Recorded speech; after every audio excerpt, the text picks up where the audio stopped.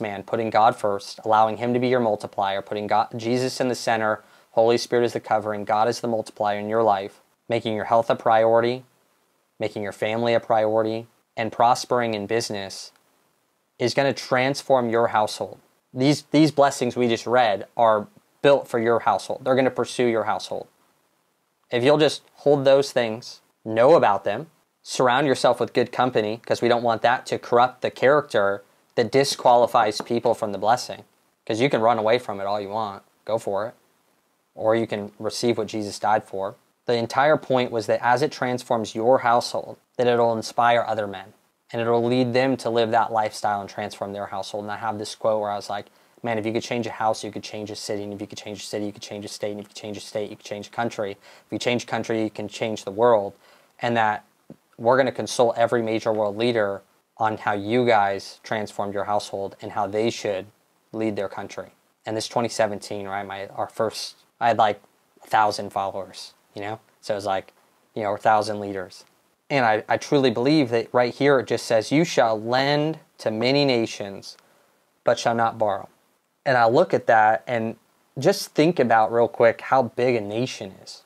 You can Google the smallest nations. I just had done it before because this guy, I didn't get to fact check it yet, but this guy I was talking to yesterday, he was like, I think the smallest nation is like 3 billion GDP. You guys are called to lend to nations. What does that look like? And can this be your new standard? Not in a way where I have to work so much harder and all. No, these guys all had the same amount of hours.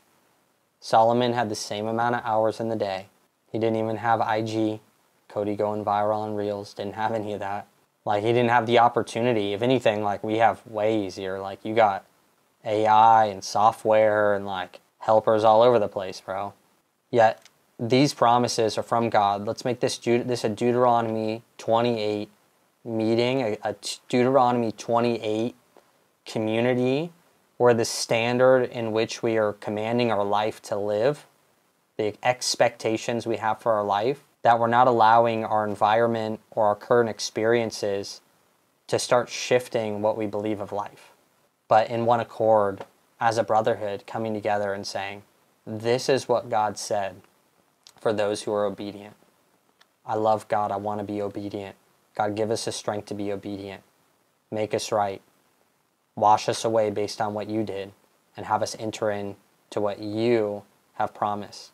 Have these blessings relentlessly pursue us, where you put us high above the nations of the earth, that the blessings would overtake us. You'd bless us in the city and in the country, and that you'd have us be so prosperous that you shall lend to many nations. It even said, if you keep the commandments of the Lord your God and walk in his ways, then all the people of the earth shall see that you are called by the name of the Lord, and they shall be afraid of you, is what it says here. But right before that, they shall see that you're called in the name of the Lord. Through walking this out, it didn't say because you yell it or talk about it or because you preach about it. It's no, as you do this, everyone will see that God's with you. And I'm sure for a lot of people that is scary. Shoot, people in the world right now get FOMO if they just miss a hangout.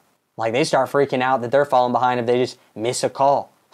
If they just don't work on the weekend. Of course these homies are going to be afraid.